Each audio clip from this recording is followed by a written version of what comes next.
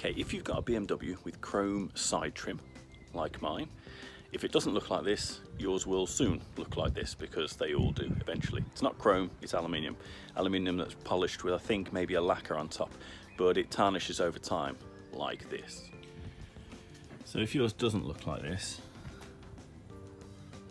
don't know if I can focus on that, you get this sort of look like this, which you might think would buff or polish out, and it won't, because it's to do with whatever's coating the surface. So this isn't chrome, it's just polished aluminium with, I think, a lacquer of some sort on top anyway. So you've got two options really.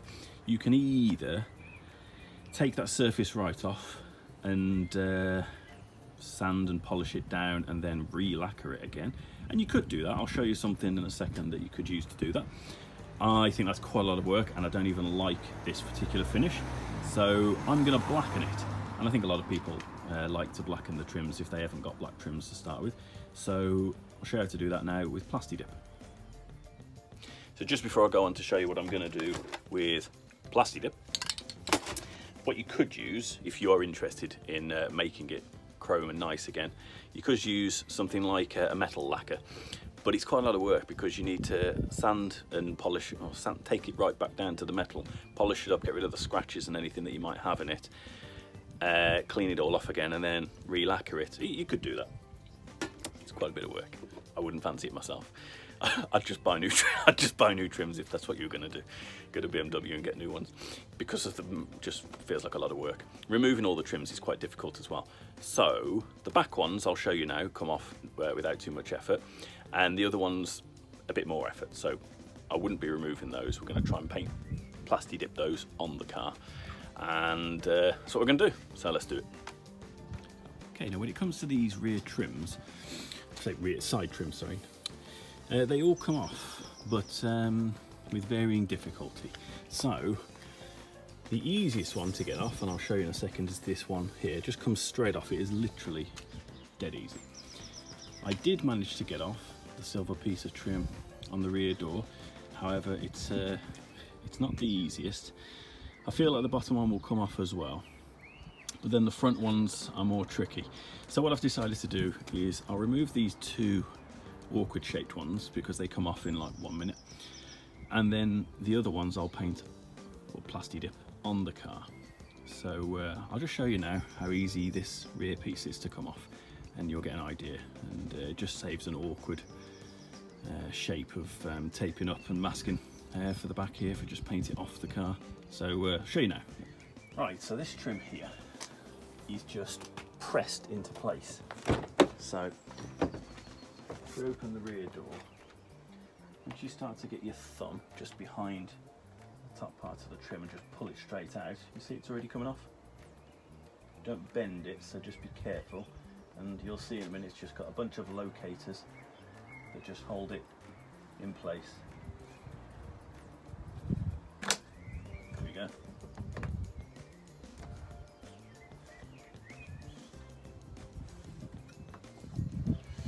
And it's off.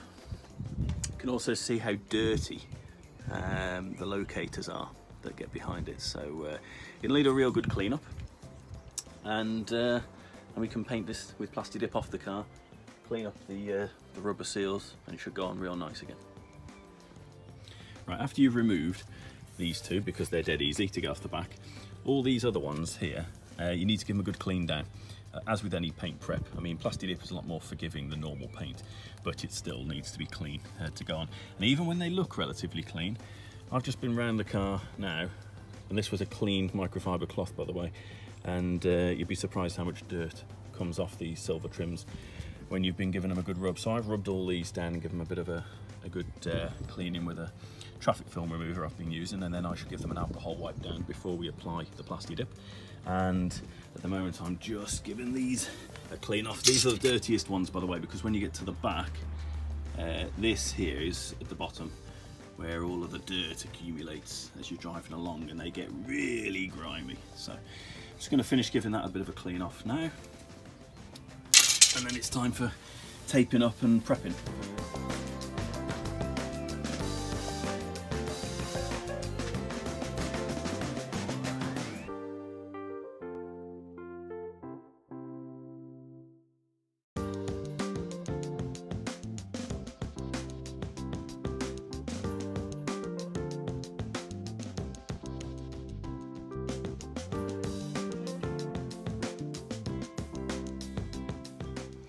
Okay, so a few distractions later, and I've got some sort of attempt at masking up the top part of the trim, and we're going to lay a little bit of plasti dip on the top.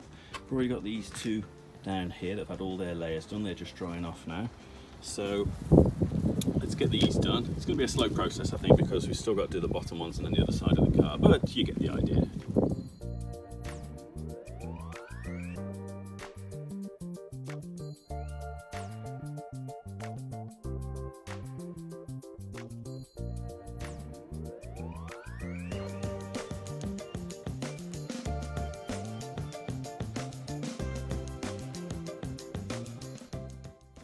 The idea of doing it this way is that we're going to leave a wet edge and we're going to peel it off while it's still wet, so that we don't have to do the tearing thing, because I don't want it to leave a ragged edge like it did when we had to go with the rear diffuser. So I'll lay on another couple, maybe 2 or 3 more layers, and then we'll peel while it's wet.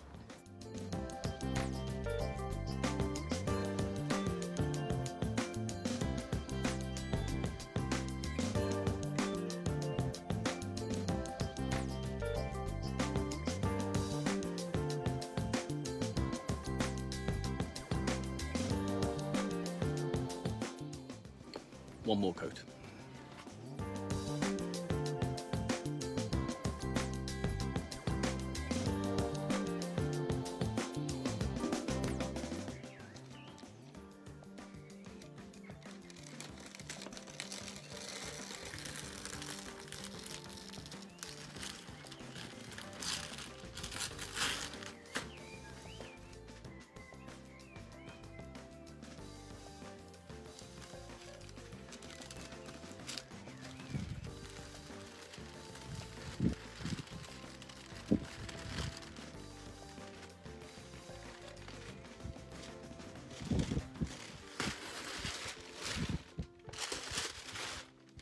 Okay, so it's still wet at the minute. I've literally just pulled all of the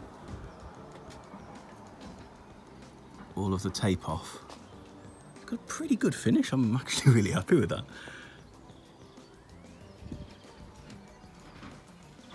Even down to here as well, which I thought might be a tricky area. So I think that's actually come out pretty damn good. Well, happy with that. And I've already painted this bit, so this bit can go back on once it's properly dry. And it's just these bottom ones here and then the other side. So yeah, happy days. I think that's pretty good.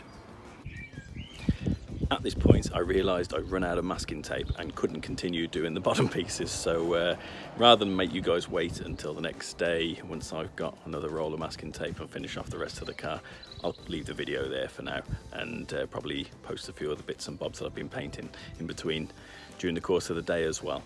But yeah, I think the result was pretty good actually, and I will do the rest of the car in the same way once I get another roll of masking tape. See you guys later.